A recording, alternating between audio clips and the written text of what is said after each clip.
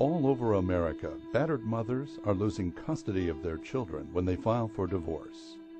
I naively thought that, if somebody molests their kid, I thought they'd just go to jail. Even with a proven record, abusers are winning joint and sole custody. To win custody of the kids over and against the mother's will is the ultimate victory, short of killing the kids.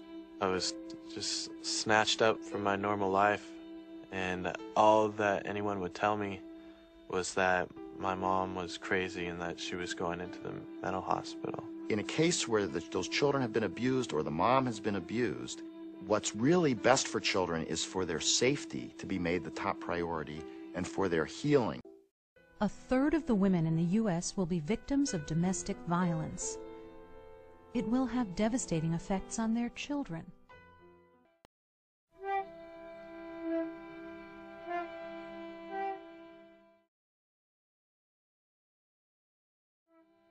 I know that there are organizations who are out there and advocates who are supporting each other.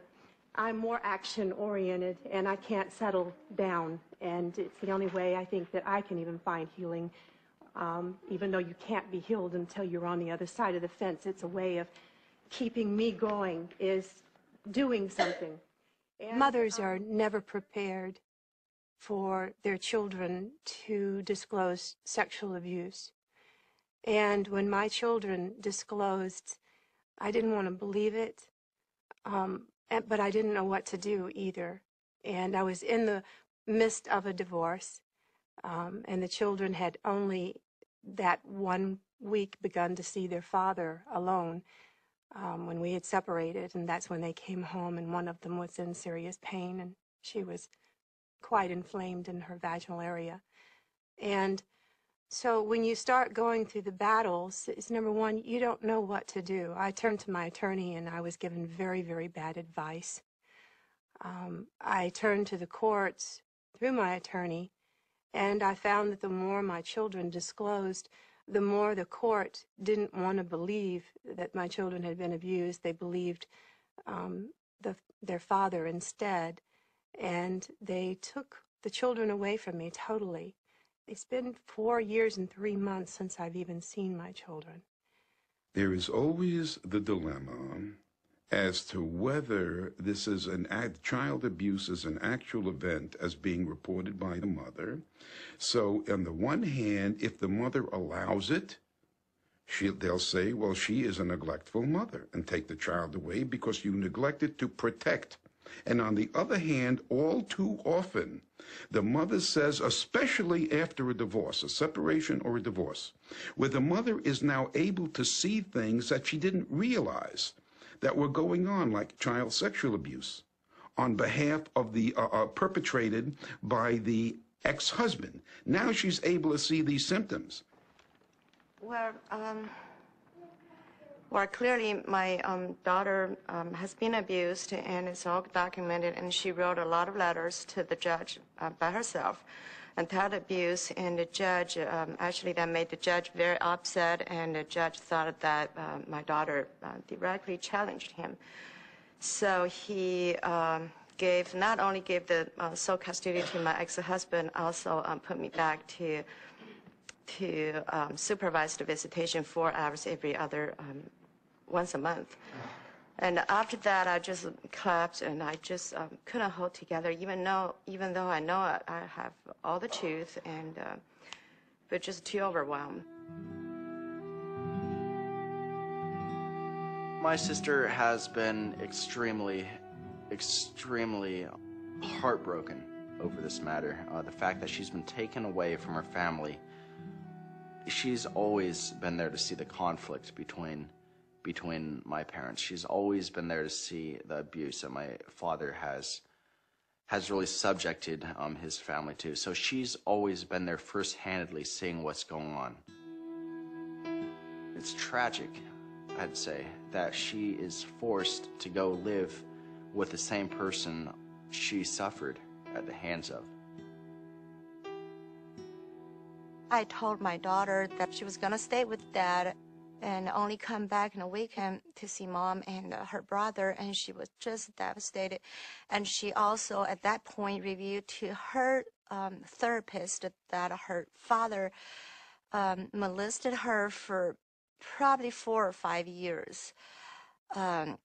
He been tug her every night, and she said that's when did that happen for all these years. So I called CPS, and the therapist of my daughter called CPS. I filed a report to the police department. Then we filed a reconsideration with this new evidence. That if he is in fact molesting her, and she's having all this upset, and she's pulling out of her eyebrows, and she doesn't know what to do because she's lived with him in the past and has seen his violence, that when he tells her he's going to be getting custody of her, she finally reveals what he has been doing to her. And the response to that is for her to be given to him and completely separated from her mother, completely. Birthday, Christmas, no contact whatsoever, to be isolated from her brother. And his motivation is clear. He has got to keep her quiet. And that's what this is all about. There is no change of circumstances presented in the current motion. In effect, this is a second bite of the apple. Commissioner basically said the sexual abuse allegation is suspicious because the time-wise, and why didn't the child review this before? The motion is denied. There are quite a number of cases in which a battering man also sexually abuses children. There's a high overlap between domestic violence perpetration and incest perpetration, statistically speaking. And I've seen the anguish of mothers whose children are being sexually abused and where the court refused to permit her to protect her children. They said that I wasn't pushing her out of the car. Basically, they said that I should just bodily take her out of the car and drive away. And at that point, they got it in motion to start this parental alienation syndrome that they charged me with. Parental alienation syndrome is a theory that was invented by a man named Richard Gardner. He said there is a syndrome called parental alienation whereby the custodial parent, who is usually the mother, is trying to alienate the children from the father. And she's doing it by raising these false abuse allegations. If you have a child who is reluctant or refuses to visit a parent, or who makes complaints that the other parent is abusing them and refuses to go to visitation, the cause of that is the mother doing things to sabotage the relationship with the father. Gardner's research has been thoroughly debunked by the American Psychological Association, and every other credible scientific expert that has looked at his work has said that there's no scientific validity to it. But they have acknowledged that nonetheless the courts are interpreting the facts in front of them in this light. And so if a mother comes into custody court and says, the father battered me and is putting the children at risk, or has even abused the children, the immediate response is, she's alienating. This is called parental alienation, Your Honor. She's just trying to alienate the children from the father. This is what mothers do. What we know statistically is that several studies have found that 75% of contested custody cases, 75% of those cases have a history of domestic violence. What that tells you is, if you're a judge and you're sitting on a contested custody docket, don't be surprised when abuse is brought up. There are dozens and dozens who will all agree with me that this junk science called parental alienation syndrome has been responsible for so much harm. And yet I am aware every day of judges basing decisions on this, and psychologists using this as knowledge and making recommendations to judges because of this junk science, and it is appalling and responsible for so much harm.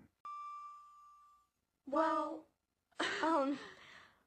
our grandmother believed me, but, the rest of the world thought he was just this very respectable, perfect person who was this big lawyer, and he was in the, in this club, and he went to church every week and everything, and to everybody else thought he was this perfect person with a perfect family that was really nice, and he was nice to his family and everything.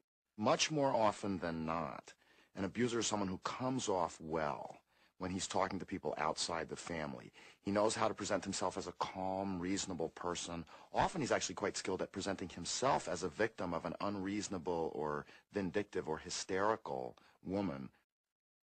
My daughter called me the first night after she went to her father's house. She talked to me 5 times on her cellular phone. Nadia, sweetie, give me some time, okay? Give me some time. I need some time to have a look. Today, Nadia, today, okay? Are they threatening you on anything? Okay, Nadia, hang on there. Hang on there, okay, Nadia? Let me work on it, okay? What? I can't hear you. Talk a little louder. You don't care if I bring you where? Oh, I do. Okay, Nadia, just listen. Hang on there now. Don't go anywhere, okay? Hang on there, sweetie. Give me some time to work it, okay?